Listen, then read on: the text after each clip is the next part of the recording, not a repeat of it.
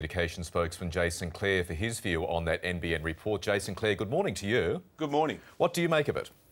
Well, surprise, surprise. Malcolm Turnbull's got some of his former staff and some of his former advisors to write a report for him, and the report says he's right.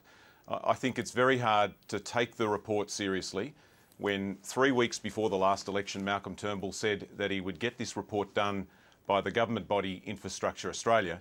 And instead, what he's done is he's got some of the most vociferous critics of the NBN, as well as former staff, to write this report. It's like putting the foxes in charge of the henhouse. Well, whose independence are you questioning? Henry Ergas, the economist, is on the panel. I'll give you that. He's been a strong critic of the NBN. Former eBay Australia chief Alison Deans, the former Australian Communications Authority chairman Tony Shaw, former Victorian Public Service Chief Michael Vertigan. You're saying they were destined to come up with what the government wanted?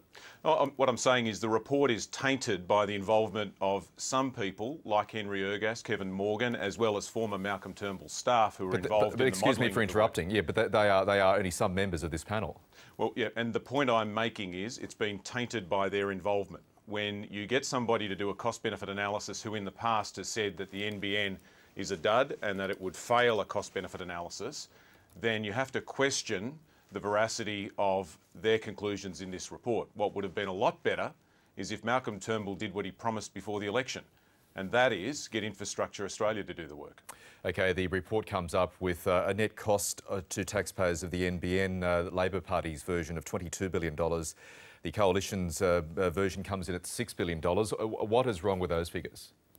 Well, it all depends on the assumptions you put into a financial model, what costs you attribute to it, how long you say it will take to build and what revenue will come back, as well as what the demand is for the amount of broadband speed, for example. Now, this report says that they expect in a decade that only 5% of Australia will want 45 megabits or more. And we know already that we've got more than 28% of Australians ordering more than 50 megabits per second or more. So the report's already out of date on that front. Another problem with the report is it says the cost of building fibre to the home is going up, when yesterday Malcolm Turnbull said the cost of building fibre to the home is going down. How much more megabits per second? You do point out that the report says 15 megabits per second is the figure most people will be happy in within a decade. Going beyond that, I think the Labor Party's version had up to 162 megabits per second. I mean, it is really hard to look into the future given the explosion of video streaming and internet TV and the like, isn't it? Well, what we have to look at is what people are ordering right now. We've got people right across Australia that are using the NBN.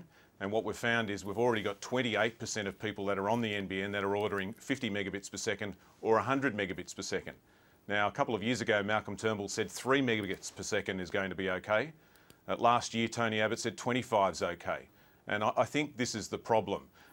When you build a network like this, you need to make sure that you build for today and for tomorrow. And what we're getting from this government is a second-rate network based on the old 20th century copper network. The report also finds that it's going to cost taxpayers an awful amount of money to effectively subsidise the rolling out of broadband or greater broadband services to rural and regional areas. Is that money worth it? Well, this should strike fear into the hearts of all National Party members across the country, because what this report effectively says is don't roll out the NBN to the bush. If you go down that path, I think there'll be civil war inside the Coalition. The bottom line is that this is a very big, important infrastructure project and it needs to be rolled out in the cities and the bush. My major criticism of the NBN is that it hasn't been rolled out fast enough, and I'm afraid to say that the NBN is rolling out slower today than it was last year. It's rolling out slower today than it was before the last election.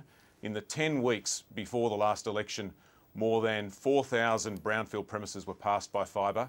And in the last 10 weeks, it's down to about 3,600. And that's why my message is, Malcolm Turnbull, you've now got 6 different reports on the NBN and no excuses. The people of Australia want you to get to it and build the NBN. But still, the government would argue that its new multi-platform model will get broadband to more Australians more quickly than Labor's broadband network by 2020 versus, I think it was 2023, 2024 for your version. Well, under our model, it's 2021.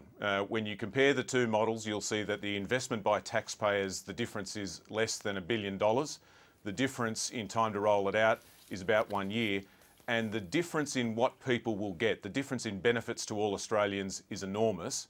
That's why I've criticised this myopic view of this government, who thinks that the NBN is just about playing video games. That's what Tony Abbott said in the past. This is about setting Australia up for the future. That's why Japan's doing it. It's why South Korea's doing it. It's why you see it in China, why you see it in New Zealand, why you even see it in Indonesia. And unfortunately, now Australia's going in the opposite direction. Jason Clare, Labor's communications spokesman, thank you very much for your time this morning. Thank you.